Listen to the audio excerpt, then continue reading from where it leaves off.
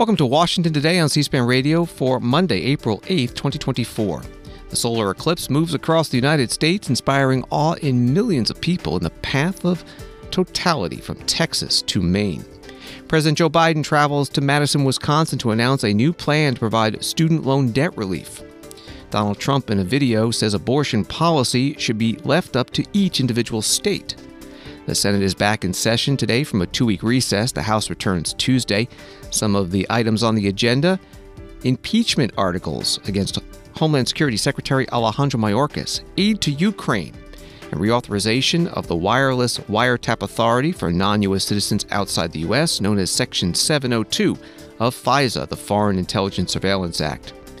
Israel withdraws much of its military forces from Gaza, but the Prime Minister Benjamin Netanyahu, in a video, says a date has been set for entry into Rafah and the elimination of the terrorist battalions there. We'll get Biden administration reaction. Treasury Secretary Janet Yellen in China, after days of meetings with government officials, said the U.S. will not accept another flood of cheap imports and that China is subsidizing some industries like EVs that could hurt U.S. manufacturers. Plus a preview of the Japanese Prime Minister's official visit to the U.S. from the U.S. ambassador to Japan and the Japanese ambassador to the United States.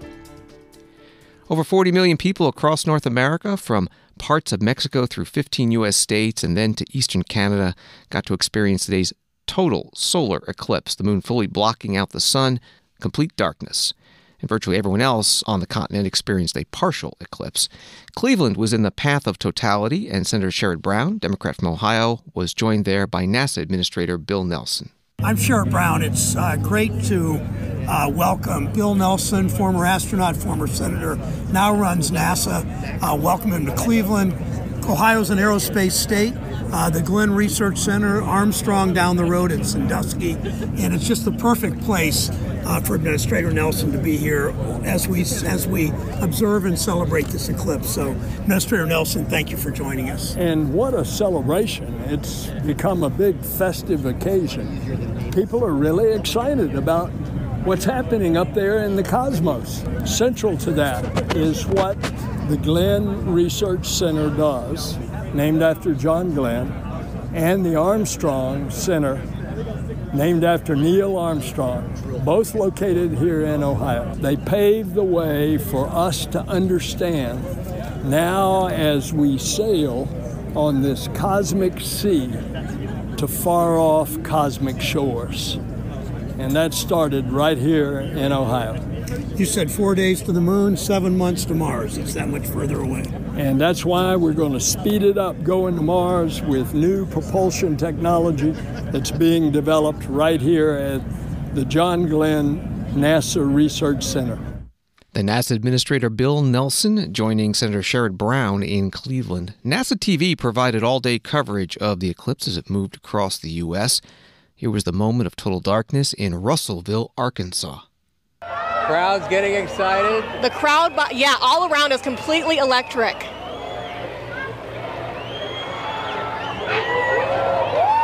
Going.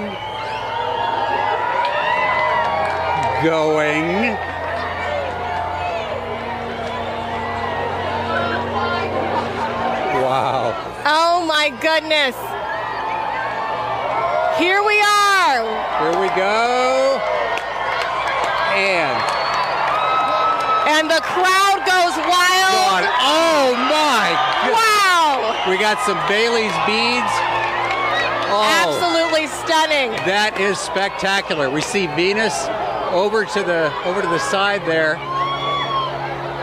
And Patrick, it came and went so quickly, but we did see a diamond ring at the very beginning there. Can you describe to us what is that? Sure. That diamond ring effect is due to the moon not being perfectly smooth.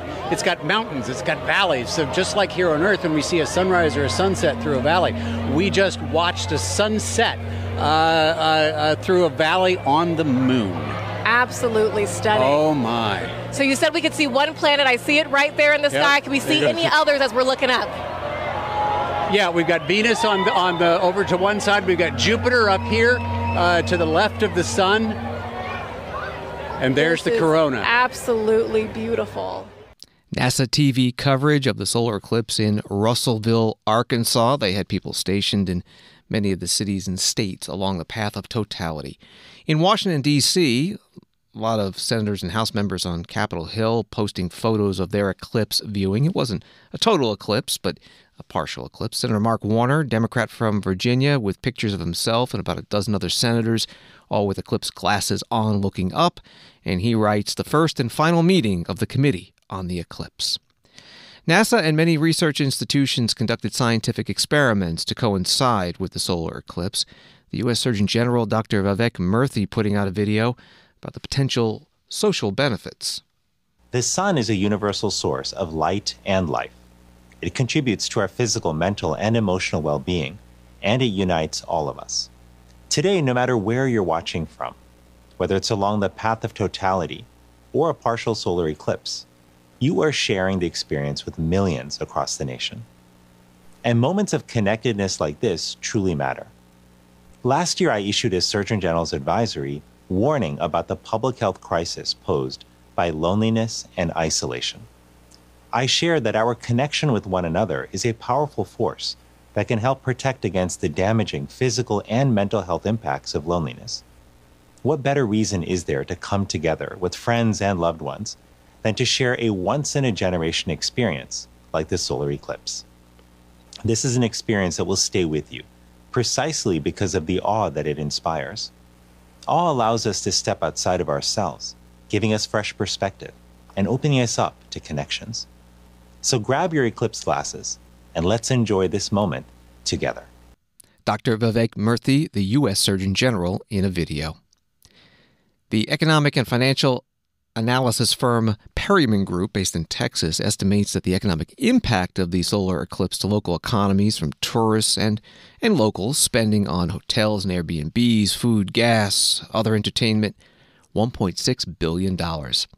And rather than throw away your protective glasses after this one use, a group called Astronomers Without Borders will collect them and give them to people in future paths of totality around the world so they can view eclipses safely, especially in countries with populations that can't afford to buy new glasses.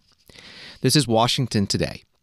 From NBC News, President Joe Biden on Monday announced revised plans to cancel student debt that, along with other actions, would benefit millions. During a visit to Madison, Wisconsin, Biden's new plans are aimed at canceling runaway interest from millions of borrowers, nullifying debt for those who are eligible for but not yet participating in certain forgiveness programs, such as those in public service who've been paying off their loans for 10 years or more, borrowers of undergraduate or graduate loans who started paying off loans at least 20 or 25 years ago, respectively, borrowers enrolled in low financial value programs, and those experiencing hardships that prevent them from making loan payments. The new plans are the administration's latest efforts to provide relief to borrowers of student loans after the Supreme Court struck down Biden's original plan to cancel up to $20,000 in debt for about 43 million eligible borrowers. Biden acknowledged the high court's ruling and the opposition from Republicans in his remarks Monday, saying that forced his administration to find alternative paths to reduce student debt. That was from NBC News. President Biden spoke at a technical college in Madison, Wisconsin. Today, I'm proud to announce 5 major actions to continue to relieve student debt for more than 30 million Americans since I started my administration. First, my administration will propose a new rule to cancel up to $20,000 in runaway interest for any borrower that owes more now than when they started paying the loan.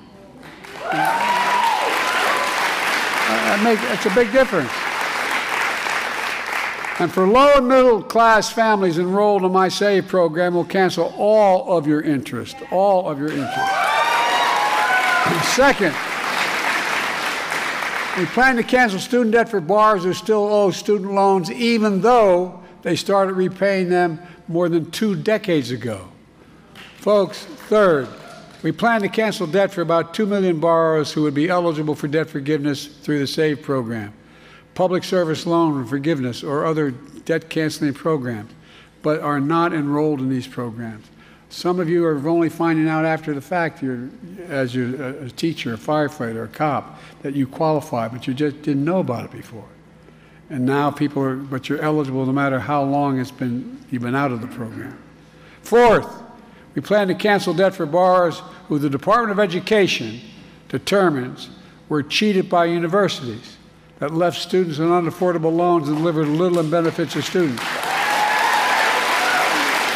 And one of those colleges was closed. I won't mention it. And finally, the Department of Education will propose a new rule to cancel student debt for Americans facing financial hardships, from child care to health care, to prevent them from paying back their loans.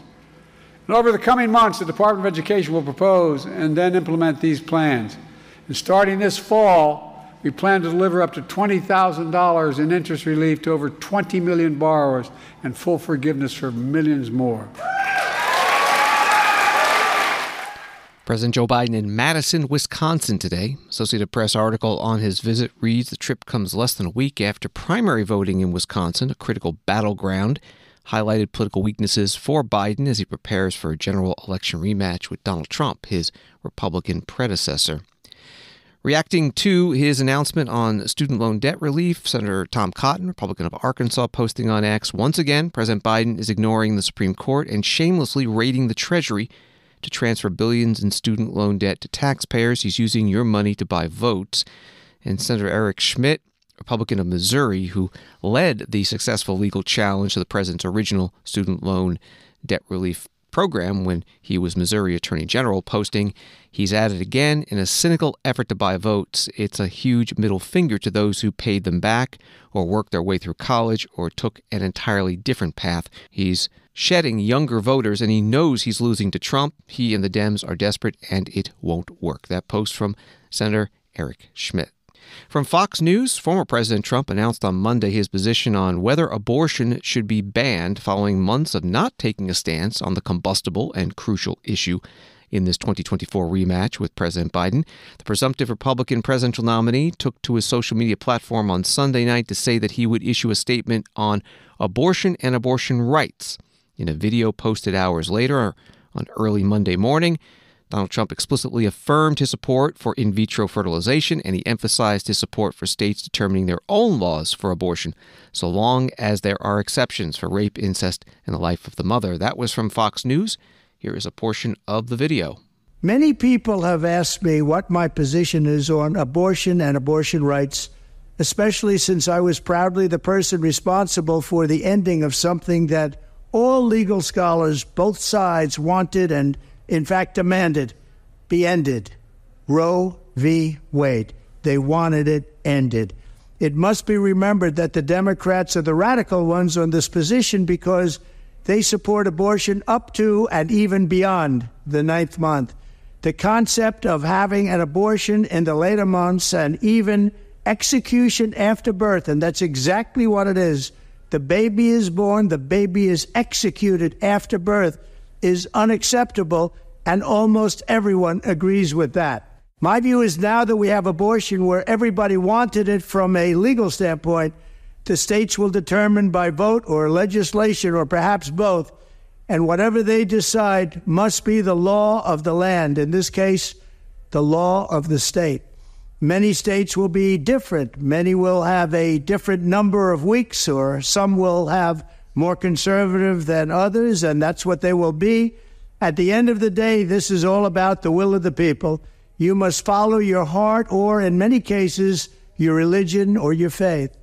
Do what's right for your family and do what's right for yourself. Do what's right for your children. Do what's right for our country and vote. So important to vote. At the end of the day, it's all about will of the people. That's where we are right now, and that's what we want, the will of the people. Part of the video with Republican presidential candidate and former President Donald Trump posted today on his social media platform.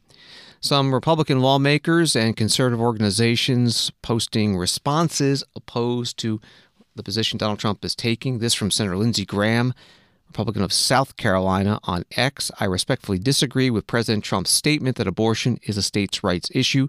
Dobbs does not require that conclusion legally, and the pro-life movement has always been about the well-being of the unborn child, not geography. The White House Press Secretary Karine Jean-Pierre was asked for a reaction at her news conference on Air Force One. on Trump and abortion. I know the campaign put something out, but just on the policy position that he's taking, any response? Yeah, I do. So obviously don't want to comment on 2024 election, going to be really mindful, but I have a couple things that I want to say here. So the only reason that extreme abortion bans are now in effect all over the country is because of the judges the previous president and Senate Republicans put in the courts. The only reason that women are being denied life-saving and even unrelated procedures and turned away from emergency rooms as a result of those bans is because of the judges the previous president and Senate Republicans put in the courts. The only reason that Republican officials are able to take radical actions like banning IVF and criminalizing doctors for providing care is because of the judges the previous president and Senate Republicans put in the court. When it comes to the fundamental freedoms at stake and the devastating health care effects that Republican officials' extreme agenda mean for more and more American women every day, we need to be clear-eyed here. Just look at the extreme law about to go into effect in Florida, as 1 in 3 women live in states with bans. Just look at the budget. 80% of House Republicans put out that bans abortion with no exceptions for rape or incest. The president is absolutely clear. His administration, the Biden-Harris administration, has been very clear. We need to restore the protections of Roe, and that's what we're going to continue to fight for. White House Press Secretary Karine Jean-Pierre answering reporters' questions on Air Force One. President Biden with a statement with all his empty words on fertility treatments. Trump doesn't tell you the MAGA Republicans he controls in Congress have put forward bills that could ban fertility treatments, and the Speaker of the House he empowered is one of the strongest supporters for a national abortion ban in the nation. Let there be no illusion. If Donald Trump is elected and the MAGA Republicans in Congress put a national abortion ban on the Resolute desk, Trump will sign it into law. That was the statement from President Biden. Congresswoman Nancy Mace, Republican of South Carolina, posting, "We support President Trump's statement today. We believe wholeheartedly in protecting IVF, protecting exceptions for rape, incest, and life of the mother, and today abortion is left to the states. That is the law of the land." ABC News, after voting in February to impeach Homeland Security Secretary Alejandro Mayorkas, impeachment proceedings will head to the next stage on Wednesday, when the articles of impeachment are expected to be transmitted to the Senate. One thing is clear, this is not going to look like the impeachments we've seen in the last few years, since a full-scale trial on the Senate floor is not likely, according to senators and leadership aides, despite what many House Republicans want. That was from ABC News. The Senate Majority Leader Chuck Schumer, Democrat from New York, on the Senate floor today, filed a few preliminary resolutions. The Majority Leader. I understand there are 3 joint resolutions at the desk due for a second reading en bloc. The clerk will read the title of the joint resolution for the second time en bloc. S.J. Res. 67, Joint Resolution to provide for related procedures concerning the articles of impeachment against Alejandro Nicolas Mayorkas, Secretary of Homeland Security. S.J. Res. 68, Joint Resolution providing for the issuance of a summons, providing for the appointment of a committee to receive and to report evidence, and establishing related procedures concerning the articles of impeachment against Alejandro Nicolas Mayorkas. S.J. Res. 69, Joint Resolution to provide for related procedures concerning the articles of impeachment against Alejandro Nicolas Mayorkas, Secretary of Homeland Security. Madam President, in order to place the joint resolutions on the calendar under the provisions of Rule 14, I would object to further proceeding en bloc. Objection having been heard, the joint resolution will be placed on the calendar. Senator Tammy Duckworth, Democrat from Illinois, presiding in the Senate, and the motions made by the Senate Majority Leader Chuck Schumer. C-SPAN spoke to Politico's congressional reporter Anthony Adragna about what to expect with the impeachment articles against the Homeland Security Secretary this week. How do we know about how this is going to play out and the timeline for this in the Senate this week? Right. So remember, the House a couple months ago actually went ahead and voted to approve these articles of impeachment. We're expecting them now to be delivered to the Senate on Wednesday. And I think the real thing to watch is then whether Senate Democrats led by Chuck Schumer make an immediate motion to try to basically do away with the trial. They can do that on a simple majority vote. And there have been a number of the more conservative members of the Democratic caucus, including some who are up for re-election this year, who've all expressed openness to that idea. So I think this could be a relatively swift process. We'll see if that's how it plays out on the floor. Are there any Democrats who want to see a trial go through? Do Democrats have the votes at the moment to do that? I think at this point, we think they probably have the votes to do away with this. And I'd watch even some of the moderate Republicans who've basically said, this is a policy disagreement with Secretary Mayorkas, but the case has not been made for why he's committed impeachable offenses. So I think we could be seeing even some Republicans peel off as well. So this isn't even a matter of hearing the arguments from the impeachment managers that the House has sent over. We won't even see that part if this happens. If things go as we expect them to, I think we may not actually get to that stage. Certainly Republicans have made the argument very forcefully that they'd like to see a full trial conducted. The House impeachment managers have also called for a full trial. But there doesn't seem to be much appetite among Senate Democrats to really see this play out in a lengthy occupation of the floor. What has Mitch McConnell said about this? Mitch McConnell would like to see a trial, but I think, as we would expect with him, he's been fairly practical and acknowledged that Democrats are likely to try to do away with this swiftly. Anthony Adragna reports on Congress for Politico, joining C-SPAN on the morning program Washington Journal. Senator Roger Marshall, Republican from Kansas, was on Fox Business Channel this morning, urging enough Senate Democrats to join the Senate Republicans to vote for that full trial of the impeachment articles against the Homeland Security Secretary Alejandro Mayorkas.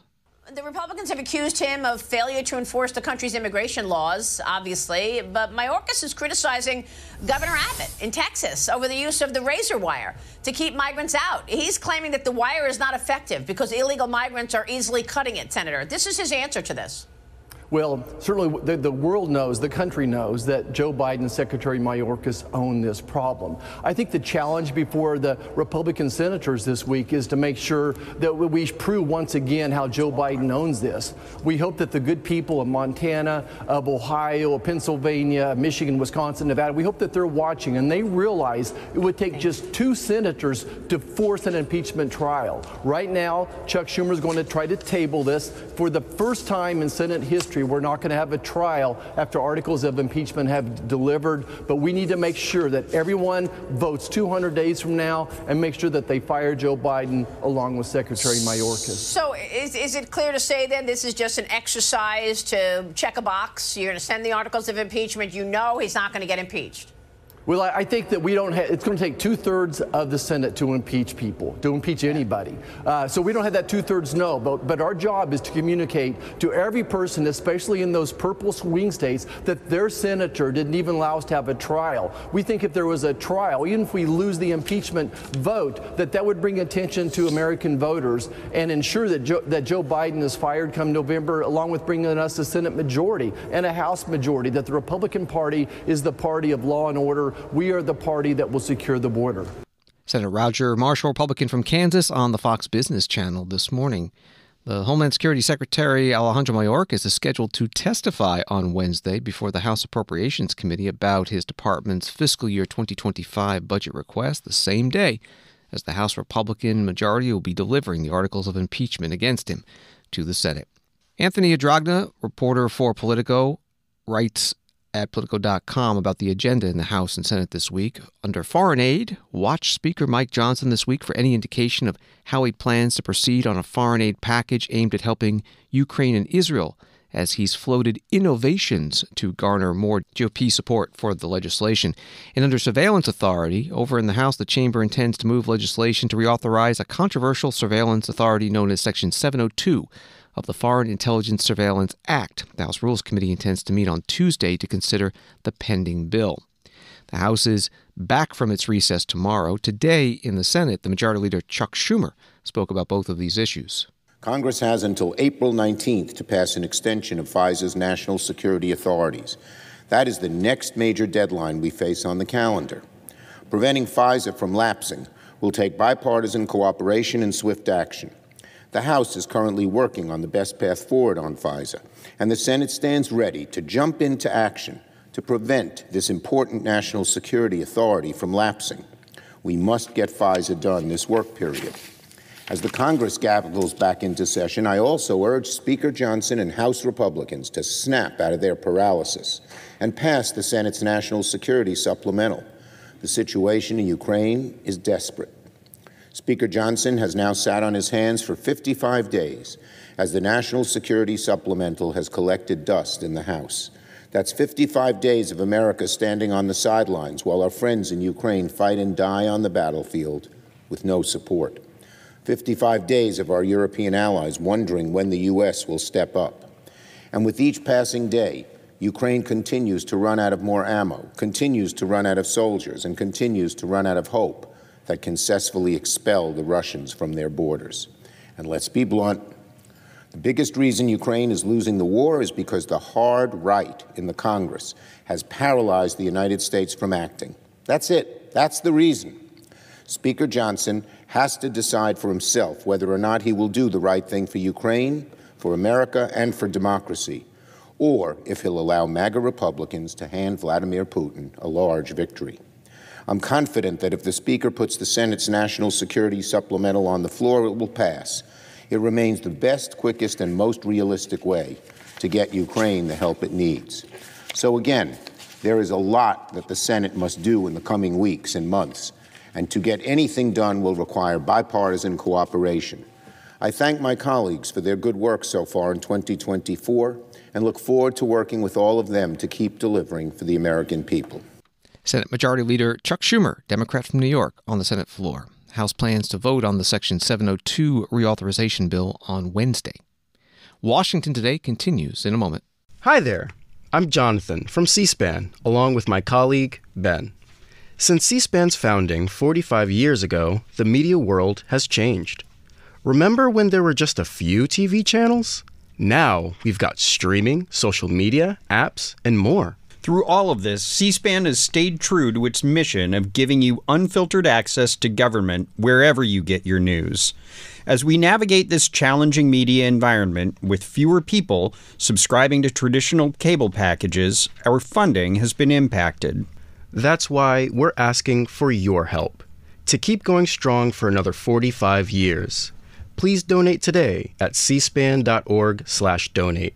Your contribution, large or small, helps ensure at least another 45 years of witnessing democracy in action.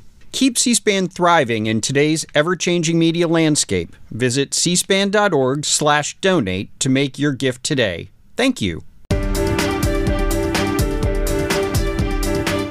Welcome back to Washington Today, available as a podcast on the C-SPAN Now mobile app and wherever you find your podcasts.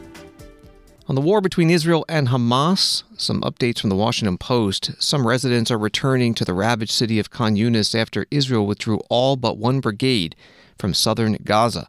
Military officials said that troops are being rested for future missions and the conflict is far from stopping. A new round of ceasefire negotiations began this week in Cairo. And while Israel's key objective remained first and foremost the release of hostages, Israeli Prime Minister Benjamin Netanyahu said in recorded remarks Monday, it remains set on total victory over Hamas, which would require entering Rafah, the southern city where much of the displaced Gazan population is sheltering, and eliminating the terrorist battalions there. That from the Washington Post. The White House National Security Communications Advisor John Kirby was asked about the developments during an online audio news conference. I was wondering if you could just kind of give a general reaction to the Israeli statements over the weekend that were positive on ceasefire negotiations and possibly pulling some troops out of Gaza. Are you encouraged by those? Are you still kind of wait and see? Just whatever you have on that. And then I know you said you didn't have an update on the talks themselves, but I was wondering if you had a response to if you could share if there was a response to the letters the president sent to the leaders of Egypt and Qatar on the hostage talks, and if there was a response, anything you could share there. So as we've said before, the announcements and the statements coming out of the Israeli government over the last 2-3 days are welcome. And we are, as I said in my opening statement, beginning to see them move on some of the very specific things, the concrete steps that the president asked them to do. And so, again, these are welcome steps. These are welcome announcements. These are welcome statements. But really what it comes down to is sustainability and a commitment to meet commitment to follow through on these steps over time. I don't have a response to speak to in terms of the president's communications with the Emir of Qatar and with President Sisi of Egypt. That those letters were sent to convey the president's strong view that we want them to urge Hamas to commit to this hostage deal and to abide by those commitments. And as I said, a proposal was offered, and we're gonna wait and see what Hamas's response is. And I honestly think that anything more that I would say, even though you're not really asking about the hostage negotiations, you're asking about the letters. Anything more I would say at this point, could potentially put that response in some kind of jeopardy. And I just don't want to do that now when so many lives are hanging in the balance. White House National Security Communications Advisor John Kirby on an online audio-only news conference. He also said the Biden administration is pleased that more than 300 aid trucks entered Gaza on Sunday, but the White House would continue to press Israel to allow more humanitarian aid in. Short time after John Kirby's news conference, Israeli Prime Minister Benjamin Netanyahu posting a video message on X in Hebrew. The English translation reading, "Today I received a detailed report on the talks in Cairo. We are constantly working to achieve our goals. First and foremost, the release of all our hostages and achieving a complete victory over Hamas. The victory requires entry into Rafah and the elimination of the terrorist battalions there. It will happen. There is a date." And at the State Department briefing with spokesperson Matthew Miller in Washington, he was asked about that. The Prime Minister just said, in the last hour or so, that a date for the Rafah invasion has been set. Have the Israelis shared that date with the U.S.? To my knowledge, we have not been briefed on that date. And given what the Israelis have briefed U.S. officials on to date in terms of their plans for, the operation, I assume that what you've seen thus far would not be something that the U.S. would approve? So we have not yet seen them present a credible plan for dealing with the 1.4 million civilians who are in Rafah, some of whom have moved more than once, some of whom have moved more than twice. But even more than that, we have made clear to Israel that we think a full-scale military invasion of Rafah would have an enormously harmful effect on those civilians, and that it would ultimately hurt Israel's security. So it's not just a question of Israel presenting a plan to us. We have made clear to them that we think that there is a better way to achieve what is a legitimate goal, which is to degrade and dismantle and defeat the Hamas battalions that still remain in Rafah. So I think, as you obviously know, we had a conversation with them about it last week. Secretary Blinken participated in that conversation with leaders from the White House and other agencies of the United States government. There will be further conversations over the coming days, coming weeks, where we can continue to lay out our beliefs about this potential operation and how they could achieve it in a better way, and we'll go from there. State Department spokesperson Matthew Miller at his news conference in Washington. Story from Reuters. U.S. Treasury Secretary Janet Yellen warned China on Monday that Washington will not accept new industries being decimated by Chinese imports, as she wrapped up 4 days of meetings to press her case for Beijing to rein in excess industrial capacity. Yellen told a press conference that U.S. President Joe Biden would not allow a repeat of the China shock of the early 2000s, when a flood of Chinese imports destroyed about 2 million American manufacturing jobs.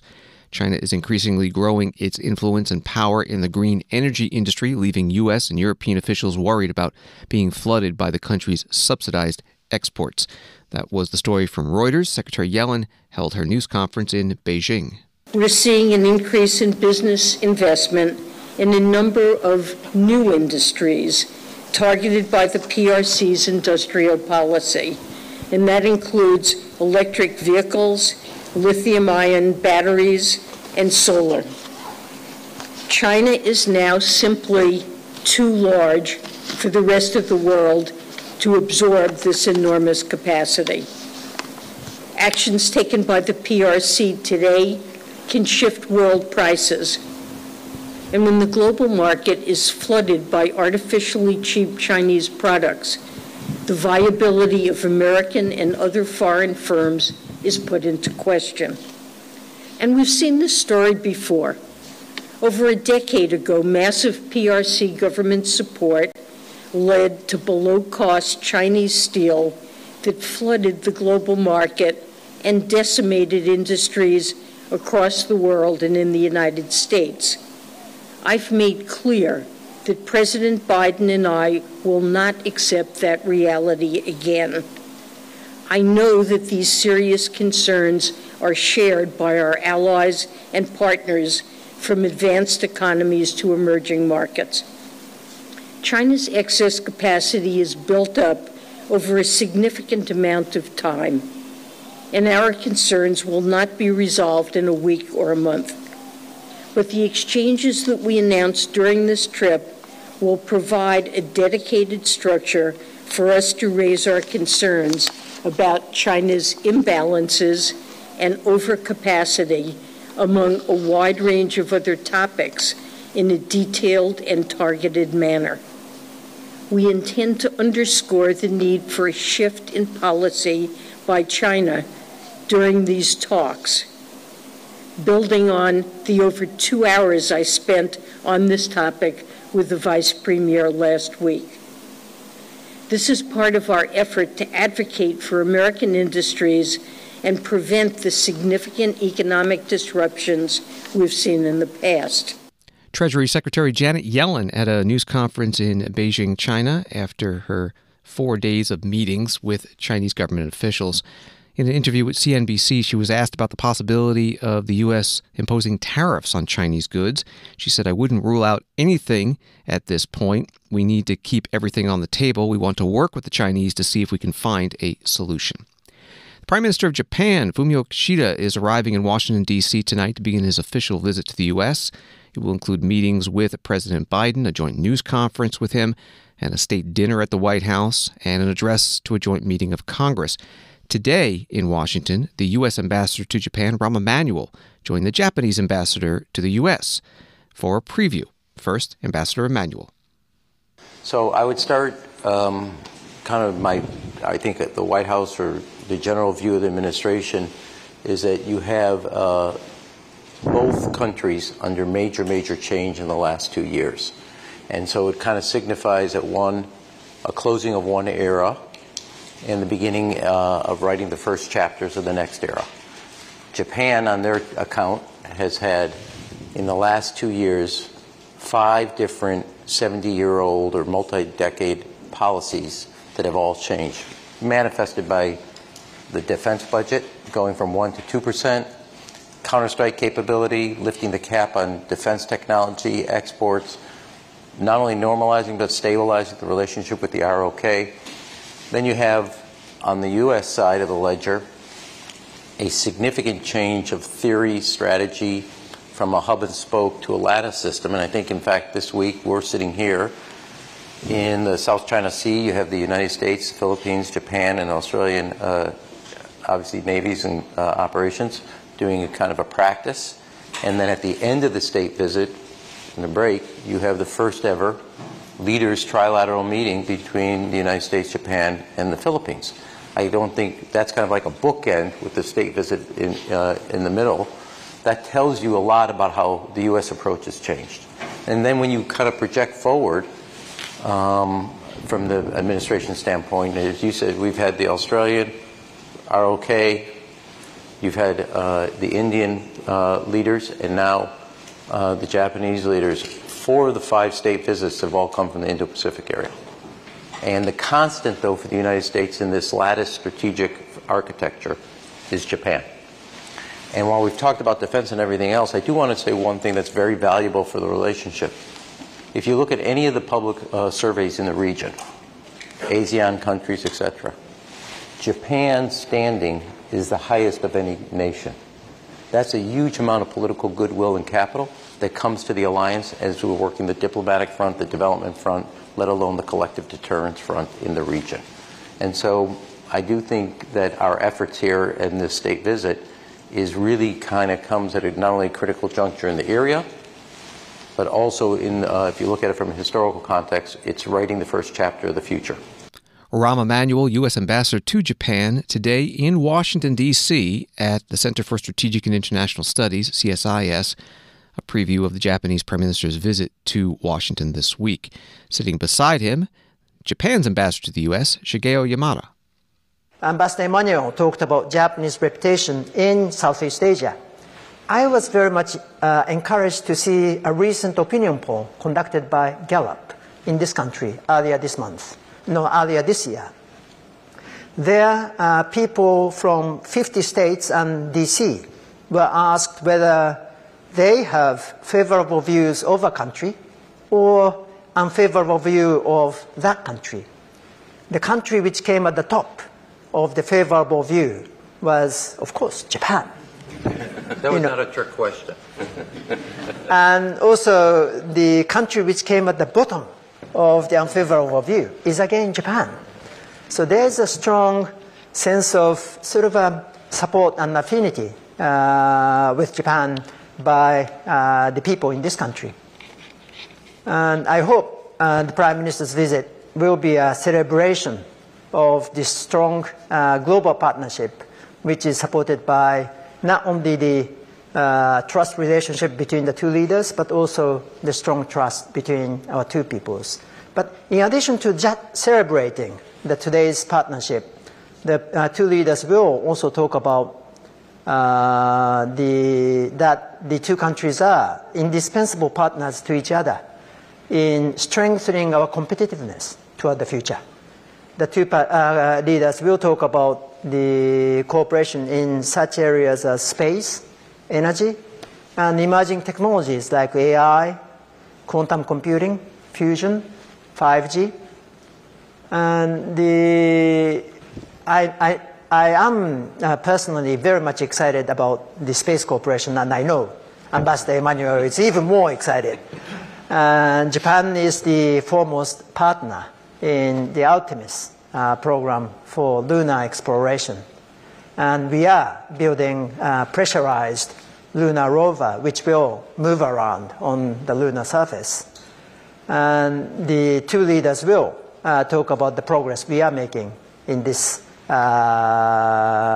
part or on this issue. So I am very much excited about the Prime Minister's visit, which will celebrate this strong global partnership between our two countries. The Japanese ambassador to the United States, Shigeo Yamada, sitting beside Rahm Emanuel, the U.S. ambassador to Japan, today in Washington at CSIS, Center for Strategic and International Studies. ABC News reports that when President Biden hosts the Japanese Prime Minister Fumio Kishida at the White House for an official visit Wednesday, a senior administration official tells ABC News the two countries will make historic announcements that will take the U.S.-Japan alliance to new heights. The official said the leaders will unveil more than 70 programs and initiatives.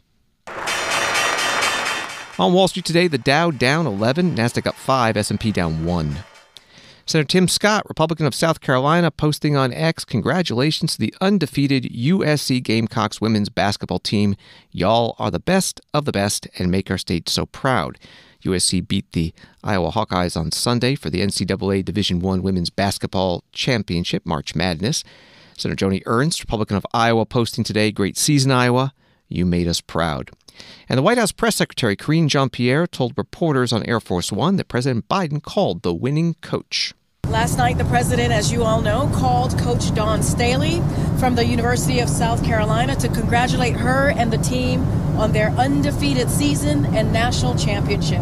Yesterday's game was fantastic and capped off a women's tournament that generated record ratings. On behalf of the White House, we congratulate the University of South Carolina and all the athletes who accomplished so much for their teams and their sport. It was really a March Madness to remember. The White House press secretary, Karine Jean-Pierre, on Air Force One. Thanks for listening to Washington Today. Subscribe to C-SPAN's free evening newsletter Word for Word and get the stories making headlines in Washington emailed to you every day. Sign up at cspan.org/connect. Have a good night.